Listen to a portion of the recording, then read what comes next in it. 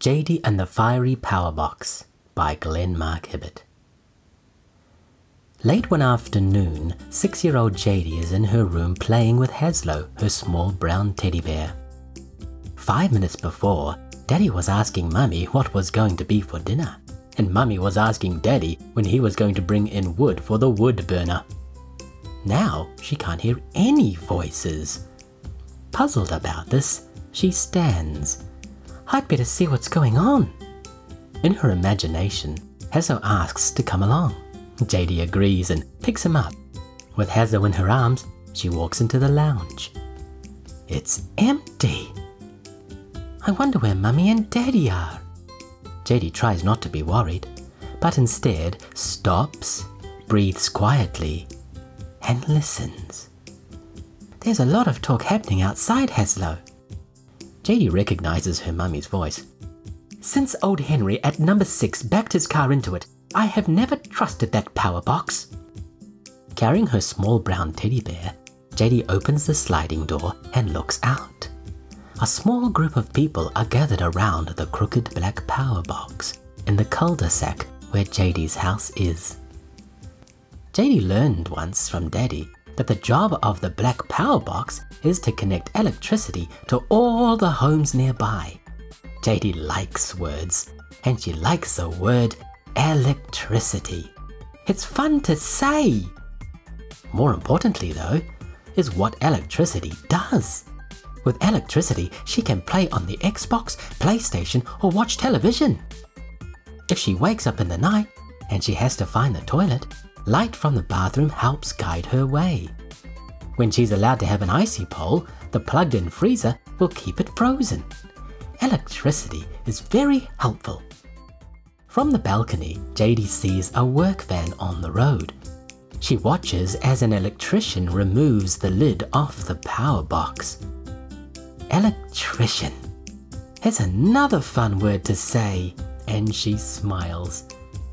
Suddenly, gasps come from the people gathered below. Jaydee gasps too. Oh my goodness! Watching, she sees grey-black smoke bloom from the power box. She twitches her nose. That stinks! Jaydee looks at Haslo in her arms. What's going on? She imagines the teddy bear asking. Let's go and look, she answers. When Mummy sees Jaydee and Haslo approach, she beckons her near. Stay by me, we mustn't get too close. Jaydee has never seen what things look like under the black box cover. Now she does. Jaydee sees a lot of coloured wires entwined with one another. It reminds her of the bowl of spaghetti she ate at lunchtime today, except the noodles were white. Here, there were blue wires and yellow wires, red wires and black wires. Stay back, cried the electrician. The smoke's turned into flame, there's a fire. Jaydee stares, eyes wide. That's not good. Does anyone have a fire extinguisher? Called the electrician. I'll go, a man responds and leaves the crowd in a hurry. That's my Daddy, Jaydee proudly tells everyone. Daddy is soon back and passes a tall red canister over to the electrician. Jaydee thinks. She has often looked at the tall red canister attached on the wall behind the wood burner.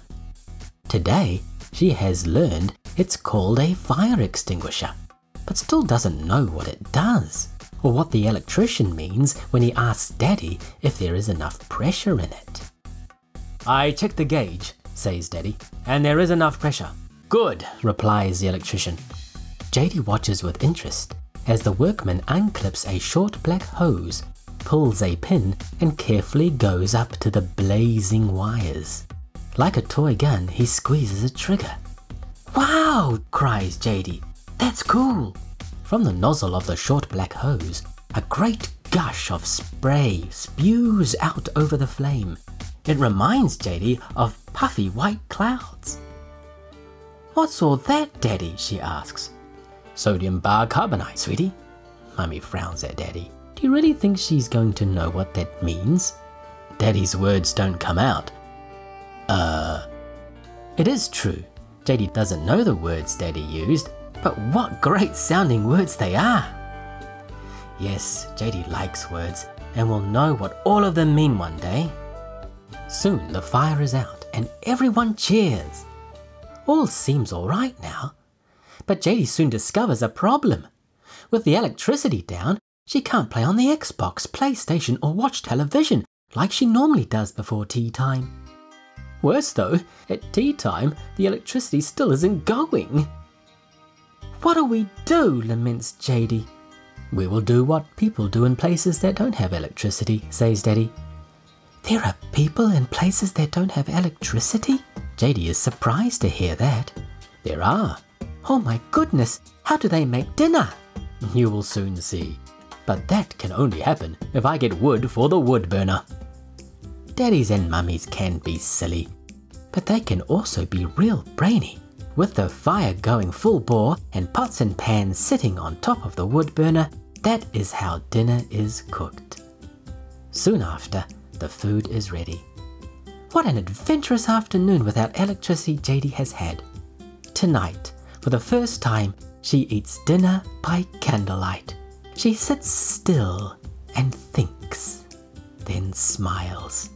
Both her dinner and her heart is warm.